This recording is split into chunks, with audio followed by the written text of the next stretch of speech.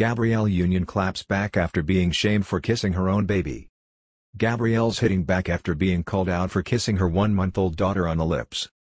Gabrielle Union is clapping back after being shamed by social media trolls for kissing her newborn baby.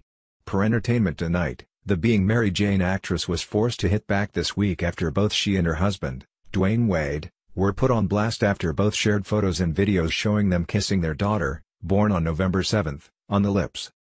The controversy most recently came about after Union posted an adorable video to Instagram of herself planting a smooch on baby Kavia's lips as they played together on December 6. Gabrielle repeatedly kissed her one-month-old daughter on the lips in the clip and wrote in the caption, "Kissing game. She's got my heart," on a string with 2 kissing emojis. The comments section was quickly taken over by Instagram users who slammed the actress for kissing her baby on lips, pointing out that mouth-to-mouth kisses with newborns isn't always a good idea because of the germs and diseases that can be transmitted, to which babies aren't yet immune.